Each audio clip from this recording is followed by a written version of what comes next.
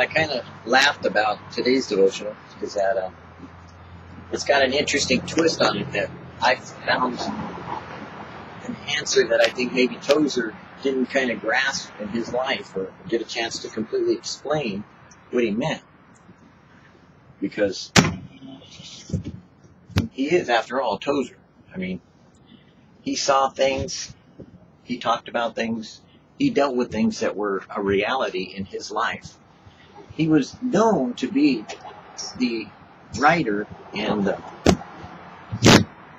person who was able to minister in his denomination to hundreds of people in a lot of the subject matter that he was dealing with that was very challenging to him. He saw things that the people didn't realize themselves, that they weren't able to deal with, and he would look as an overview upon the entire Christian world, and he would say, we need to be careful of this. We need to be aware of how this is happening. And as an editor and as a writer, he was given that opportunity because he was able to see all the news stories coming in and all the things that was going on in society. And so as he had grown in his faith in, I think he was in Christian missionary office. I think that's where he originally had come from and been taught. So he was in that framework. But in that denomination that he was in, he saw and ministered to such a degree that his works suddenly took on a greater meaning. They suddenly weren't dealing with just pastors in his own denomination or his own outreach within the readership of his magazine, but people began to say, that's happening in my church, that's happening in my area or sphere of influence, that's beginning to fit for me. And often that's what God does. Sometimes you'll see something that's true to your own little world, your circle, so to speak. In Google we have this typical terminology in Google Plus, we call it a circle. And what you do is you have your friends that you put in your circle, and you have this little sphere of influence that when you post something, you automatically post it to all those people that are in that circle.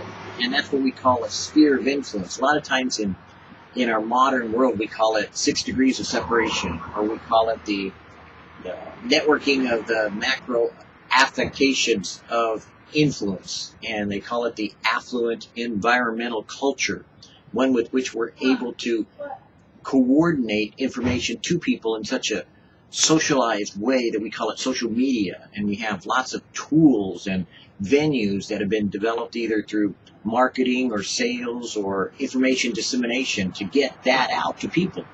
And in Christianity, the same thing is true. I mean, it happens by way of a variety of means, but it still works with the same principles inside of the Christian world. And so with Tozer, it was amazing for him to have started off in such a small degree to be considered one of the premier writers of the 20th century. And what's interesting is that he not only is accepted as that, a lot of things that he said about himself as being a prophet was accepted. And I know in evangelical circles, most people would say, well, of course, because they're used to dealing with people that claim to be prophets or use the name prophet in some way.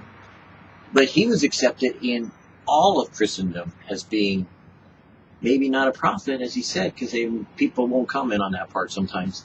But his works, being that they accept that, means they accept the body of his belief system. Sometimes that's challenging for them, I know, because Tozer was dealing with a lot in his world that affects our life right now because he was alive at our times. But in that, I see a joy of what I've learned from it is that he was very much inspired by the inspiration of the Holy Spirit as it was breaking out of the hardcore, strong-pillared, very sacramental church. And when I say sacramental church, I mean there is such an organization in such every minutiae of what you do in a service that examples being the Catholic Church, the Greek Orthodox, any of the missal-type church that has a very regimented format, even Lutheran, that they present the entire service as happening right in order. One thing right after another. Jewish Orthodoxy is the same way. You know exactly what you're going to do. You open up your little, prayer book, and you're praying, and you're kind of davening, and you're lifting left and right, and you got a little bit of freedom, but not much. Believe me. And you do this, and you do that, and then you get a chance to read Torah, and you get a commentary, and you're out of there. 3 hours later.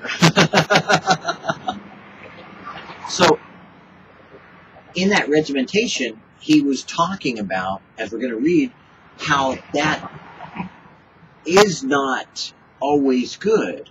But then he also is going to mention how the opposite, where you get total Pentecostalism to be no organization at all, is chaos and madness. And we see that a lot in examples of when Vineyard had broken off of Calvary Chapels and had gone their own direction, which was good. They were doing phenomenal work and ministering to people, and their music was reaching the heights of the heavens, and people were getting involved in their ministry, and they were so excited and thrilled. And then came this whole new thing, the Toronto experience, and then down in the stateside, I can't even remember where it was called nowadays, but it was this whole barking idea and this slain in the spirit, knocked down, drag out, rolling around on the ground, foaming at the mouth kind of thing.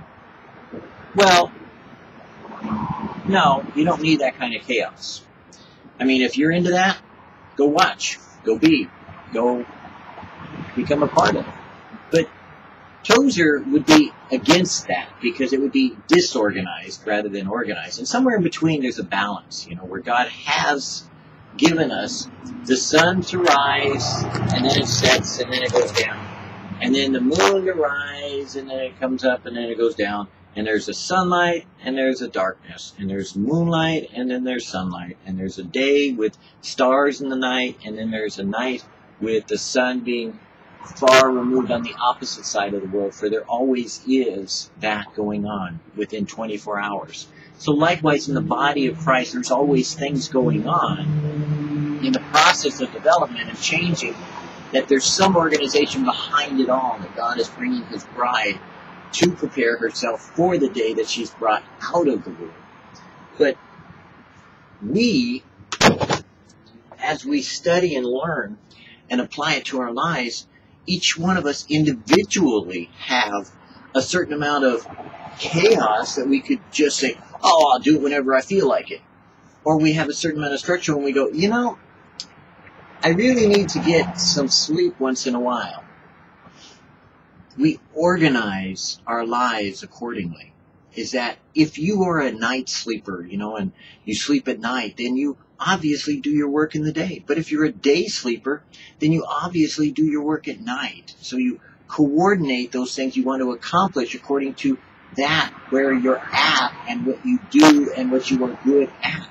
In other words, if my job required me to work graveyard shift, then obviously I would sleep in the daytime. If my job required me to work during the daytime, then obviously I would sleep at night.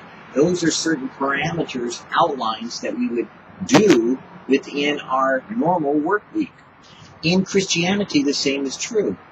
If you are a person who lives by grace and you know the mercy and the love of God that has been shed abroad, then you're probably going to be used to a variety of windows and opportunities of the entire body of Christ, so that you could share the love that's been shed broadly amongst us all. But if you're segmented and you're very regimented into a certain format that you can only see and be and participate in, then obviously you're not going to be used in the greater body of Christ. And why are you trying to make and put that kind of structure on top of somebody who isn't structured? In other words, you don't go out and tell someone who's working graveyard to sleep at night. You don't say, well, thus saith the Lord, God said that this is night and you shall sleep. So if you got a job at graveyard, you have to sleep while you're on your job. That just doesn't make sense now, does it? Of course not. So common sense or some type of practical reality has to be a part of your faith, not just a part of your life. See, that's where Christians make the big mistake. They don't look at what they're saying, because it's faith after all, and put practical nuts and bolts to it that's common sense or intelligent faith. Intelligent faith knows that you put structure and unstructured and blessing and joy and wisdom all together in the volume of the book that it is written, that gives us all the answers to how we express ourselves, whether unstructured, completely, unstructured, mostly, or whether we find the balance between the two so that we would be likened unto Jesus, who gave us a certain amount of structure and a lot of freedom and grace and mercy to apply as God leads us. Because what may be good for me working graveyard may not be good for you working day shift. Or what's good for me in day shift won't be good for you in working graveyard. Or for those that aren't working, neither one works. Let us not substitute organization for life. For this cause I left you in Crete, that thou shouldst set in order the things that are wanting, and ordain elders in every city, as I had appointed them. Titus 1:5. I have been for years much distressed about the tendency to over-organize the Christian community, and I have for that reason had it charged against me that I do not believe in organization. The truth is quite otherwise. A certain amount of organization is necessary everywhere throughout the created universe and in all of human society. Without it, there could be no science, no government, no family unit, no art, no music, no literature, no creative activity of any kind.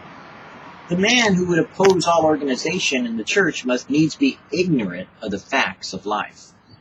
Art is organized beauty. Music is organized sound. Philosophy is organized thought. Science is organized knowledge. Government is merely Government is merely society organized. And what is true of the Church of Christ but organized mystery? Boy, reread those words when I got the reading glasses on. The throbbing heart of the church is life.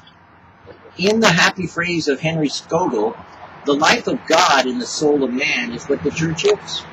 This life, together with the actual presence of Jesus within her, constitutes the church a divine thing, a mystery and a miracle. Yet without substance and form and order, this divine life would have no dwelling place and no way to express itself to the community. There must be some type of structure. There is no real danger in the efforts of some to do substitute organization for life, so that they may have a name to live they are spiritually dead. In other words, sometimes people will use organization to hide the realization of people around them that they're so organized, they're going through the motions and there's no life in them. So in that, we can put on the phoniness of being, oh, you know, whenever the Lord leads me, I feel like praying. Whenever the Lord leads me, I feel like doing. Whenever the Lord leads me, I feel like speaking. Whenever the Lord leads me, then I'll go witness. Whenever the Lord leads me, then I'll go to church. Whenever I get the feeling of the presence of God, then I'll read my Bible. Whenever I feel like it, I'll do it. That's not freedom. That's deception. It is a fallacy. And fallacy means a way of looking at things that hides a fact in a volume of phony ideas, of fallacious thoughts, of false thoughts. Fallacy. You know, it fails the accurate definition of fact and truth. Facts you can put together to come to the conclusion of truth. Fallacy you never can. It is always hiding from the realization of the facts, and is trying to disguise the conclusion that the fallacy presents. So, whenever a person tells you that they don't feel like, or they haven't been led to do something, they're just lying. It's just their covering of trying to hide from God Himself speaking to them. So they take their own words and use them as kind of a fig leaves to cover their own sinfulness. The same thing is true of the person who goes through the motions every week of automatically, gotta go to church, I gotta go to church, I gotta go to church. They get up, they run, they go, they do. Their Sunday school, they're there Sunday morning, they're there. And they get up and they do it and they meet it and they're consistent every week. And they sit there. And they don't necessarily hear from God. And they don't necessarily talk to God. But they go through the motions. They're doing their duty. They've done the things that He said. They've opened up their home to strangers. They've gone through giving and donating and being a part of a ministry in writing the check. They've given that few minutes of time that they're supposed to do to pray in repeating grace and saying grace over meals and praying at night to saying, oh yes, let us pray. But going through the motions is not going through the knowledge of the realization of Jesus Christ. It's not through the personal relationship of the dynamic, ongoing realization of what God would ask you to do or to say. It is not actually participating with Jesus in those circumstances He brought to you and said, now, let me show you what to do, where to go, and what to say. It's not actually trusting in the Lord. It's trusting in the regimen. It's being dogmatic, which is where we get the word dogma, which is the invention of rules and regulations to require a person to do something in a religious way to accomplish some quote-unquote idea of a relationship without there being that personal dynamic of the interaction together.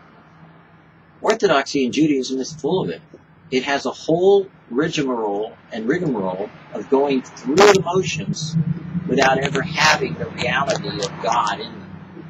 And in doing that, then the failure of what the person does is that they no longer have that personal relationship and response from God, but they do have a very personal and religious feeling of what they're doing is right.